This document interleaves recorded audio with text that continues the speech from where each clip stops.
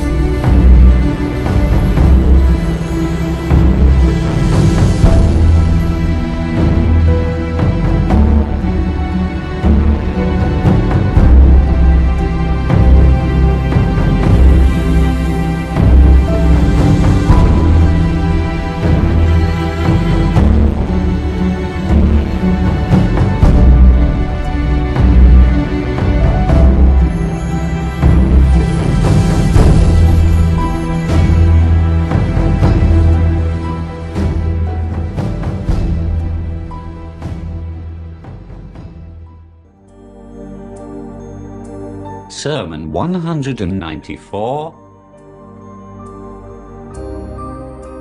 God's praise, advice about fear of God, and details about the Day of Judgment.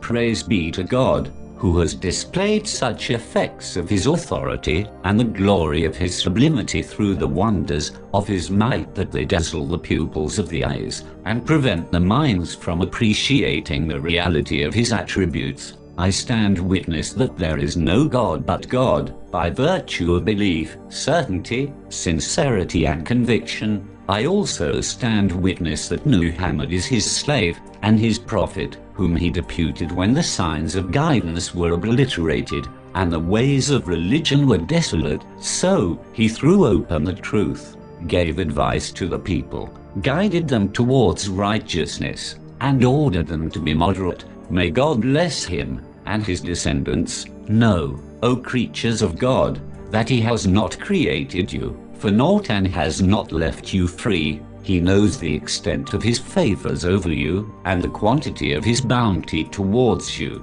Therefore, ask him for success and for the attainment of aims. Beg before him and seek his generosity. No curtain hides you from him, nor is any door closed before you against him. He is at every place, in every moment, and every instance. He is with every man and jinn. Giving does not create any breach in him. Gifting does not cause him diminution.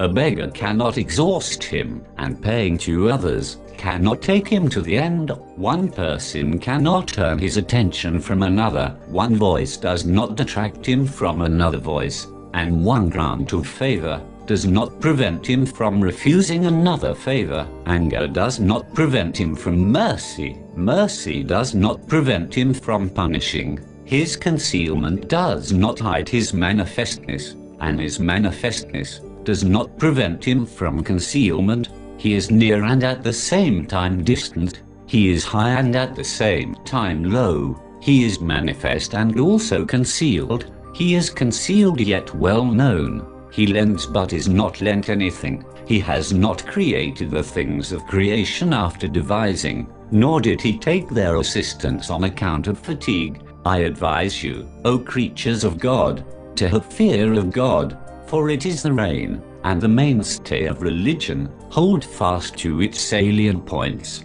Keep hold of its realities. It will take you to abodes of easiness, places of comfort, fortresses of safety, and houses of honor on the Day of Judgment. When eyes will be wide open, when there will be darkness all round, when small groups of camels pregnant for 10 months will be allowed free grazing, and when the horn will be blown, then every living being will die, every voice will become dumb. The high mountains and hard rocks will crumble to pieces, so that their hard stones will turn into moving sand, and their bases will become level. On that day there will be no interceder to intercede, and no relation to ward off trouble, and no excuse will be of avail.